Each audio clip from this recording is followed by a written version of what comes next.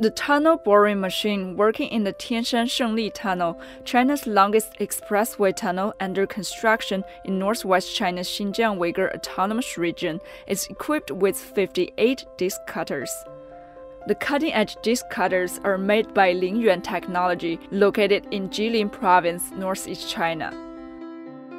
在天山隧道，我们遇到了难题。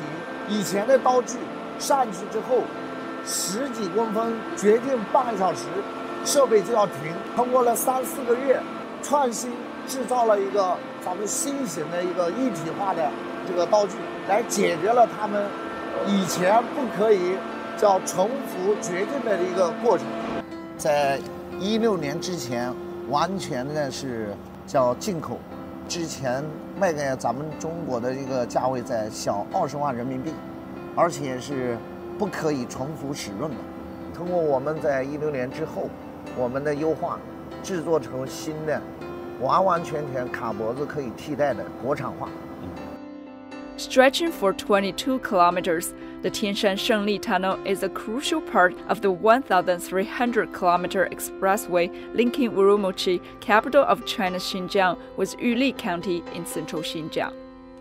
The construction of the tunnel, launched in 2020, is expected to be completed in 2025. The Urumqi-Yuli Expressway will then become an arterial road connecting northern and southern Xinjiang and shorten the travel time from Urumqi to Kuala from 7 hours to 3 hours.